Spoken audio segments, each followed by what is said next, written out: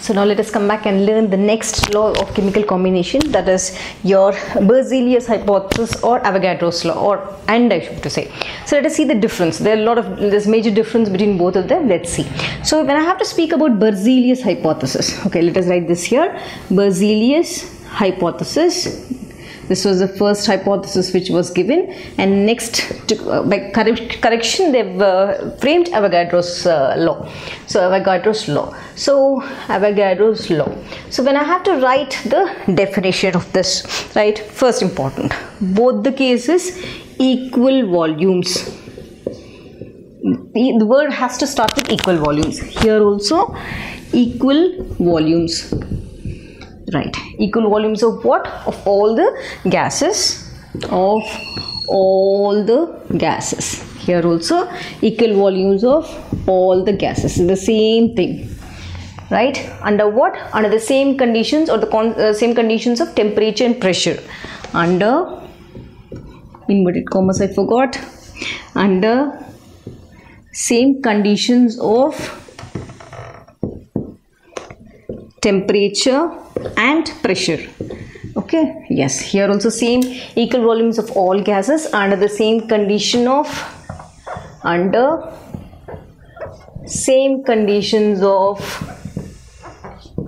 temperature and pressure. Okay, now what is the difference? Here is the difference. What is the difference here? According to Berzelius, he said it contains equal volumes of all gases and at the same conditions of temperature contain equal number of atoms. This is where is a major drawback of this. Let us see what it is. Contain equal number of atoms. Right, here what did he say? Contains equal number of molecules. That is what is important. Fine. Right. So when I have to speak about this, let us take an example and understand. So now here in this case, both are going to speak about gaseous volumes. Now let me take hydrogen, a gaseous state. It's going to combine with chlorine. This is going to form 2HCl, hydrochloric acid gas. Right? Same. So now here if I have to take, this is what? N moles. This is also what? N moles. Here this is 2 N moles. Isn't it? Fine. So now when I have to write in terms of atoms, because they said atoms, he spoke about regarding atoms. So 1 mole is nothing but this becomes 1 atom. This becomes 1 atom. This becomes, right, 2 atoms. Fine. When I have to make, this becomes half atom, this also becomes half atom, this becomes 1 atom. Right. So what is the drawback now? According to Dalton's atomic theory, atoms are indivisible, isn't it? I can't write atom as half atom. There is nothing called half atom. It is only 1 atom. You can speak about molecule, half molecule, not a problem. But here what is the concept? Atom can never be half, isn't it? So it is against Dalton's atomic theory, who said atoms are indivisible particles. They have subatomic particles like electrons, protons and neutrons, but atom is indivisible. It is a smallest indivisible particle. So this is where, so you can write atoms are indivisible. So this is ruled out. Hence this law is ruled out. So now when I have to speak about the second case, this one. So same H2 plus Cl2 giving me 2HCl. The same N moles of this. This also N moles of this, but here this is 2 N moles of this. But here what did he speak? He spoke in terms of molecules. Now let us write that. 1, not atom, 1 molecule, 1 molecule, this is also 1 molecule, and this is 2 molecules. Further if I have to write, this will become half molecule, this also half molecule, this is 1 molecule. Right, now I can write, isn't it? Half molecule can exist. 2 half molecules combined together to form 1 molecule, isn't it? Right, so not a problem, right? In terms of molecule, it works out. So this is with Dalton's atomic theory. Dalton's atomic theory. So this particular law is approved because it is speaking in terms of Dalton's atomic theory, which is the basic atomic theory in terms of chemistry. So this is your Berzelius hypothesis, this is your Avogadros law. Right, and now let's come back and learn the most important, Dalton's atomic theory, which is the base of all chemical combination reactions. So chemical combination laws, sorry, not reactions. So when I have to speak about Dalton's atomic theory, so this was coined by John Dalton. Right, so let us write that John Dalton has coined this word. So now what is he trying to explain us? So basically John Dalton's theory you need to learn under 6 different postulates. First of all, what is the first postulate? Let us write common things first and write the common things, then it's easy for you to remember. Fine, and this is the way I explain. So the first postulate which Dalton has proposed is matter is made up of the smallest indivisible particles called atoms. That is the first postulate is given. So what is it? Matter is made up of smallest indivisible particles. Indivisible particles, what are those called? Particles called atoms. Particles called atoms. That is, the atom is the smallest. So the same thing related, we'll write in a different way. So atom is the smallest particle that can participate in the chemical reaction. The same atom, I'm writing it here. So what is that? Atom is the smallest particle. The same thing. What is that? Which participates in the chemical reaction. Which participates in chemical reaction. Okay, this is also done. Now next, what did he speak about? He said atoms of same substance, atoms of different substance. Let us write that.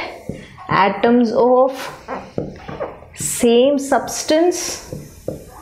Next, atoms of different substance. I am writing the same thing so it's easy for you. So atoms of same substance, what do they have? They will have the same size. They'll have the same mass, they'll have the same chemical properties, they'll have the same shape, everything, isn't it? So atoms of same substance will have what are this? Same. What are they? Size, shape, mass, and chemical properties. So when I have to speak about this different substance, atoms of different substances they'll have different, isn't it? Will have, if this is same, these are also will be same. Then if this is have different, same thing. Criteria: size, shape, mass, and chemical properties. Fine, done. So this is what. And next, fourth one, what did 4 are over, isn't it? These two are similar, you can remember. Let us put this in box. This is one box which you can write. This is one more which is related to the first one, and this is the next one which is these two are related again. Yes. Now let us write now. As I said, atoms of different elements combine, they combine, isn't it? Different elements, HCl, hydrogen and chlorine are different element. When they combine, what did they say? He said they are going to combine in the fixed simple ratio, the whole number ratio. That is which law? That is nothing but law of constant proportion, isn't it? That law of constant proportion, it is relating to this law of Dalton. So what do they do? Atoms of, let us put a separate box for this, atoms of different substances combine in fixed, which ratio? Simple or whole number ratio. Okay, simple or whole number ratio. Which we have already seen according to constant proportions. The last but not the least one, what did it say? This is just like your law of conservation of mass. This is law of constant proportion. Next one, what is law of conservation of mass say? It is matter can neither be created nor destroyed. So the same thing, matter can neither be created nor destroyed. That is what he said. So these are 1, 2 are related, 3, 4 are related, 5, 6 are related. How? This is constant proportion law, relation, conservation of mass, relation.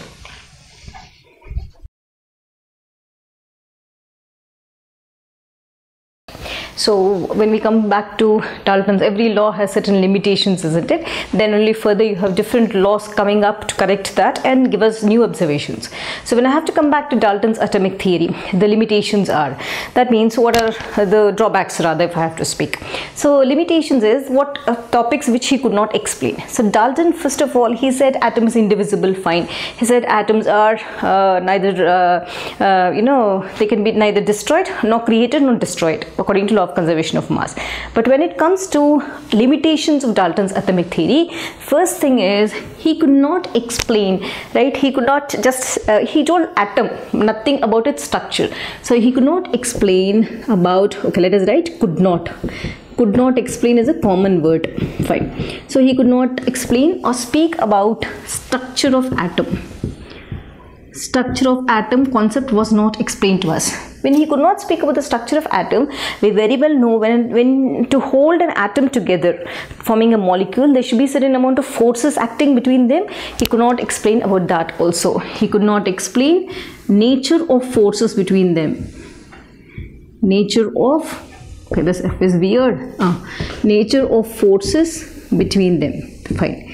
So now, after this, after the forces, what is important he should know about, or he should analyze, he is not analyzed about. Once the forces are there, he could not distinguish between an atom and a molecule. So he could not explain or not distinguish between, B by W means between, yes, between atom and molecule. Okay, now what is the next one?